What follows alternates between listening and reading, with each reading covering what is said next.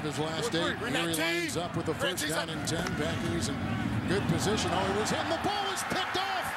And there going is Cortez Allen to the house. What a play. A 40-yard interception returned by Cortez Allen. And the Steelers have gone up by 9.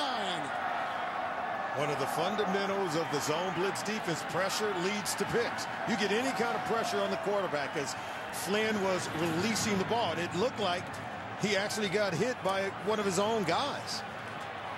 And that ball came out like a wounded duck. Watch Corliss, 81. Watch this right there. He thought it was a run play. He makes contact with Flynn, and then there's the ball selling up, and Cortez Allen makes a play on it and returns it for a touchdown. It's his second interception of the season. Allen racing 40.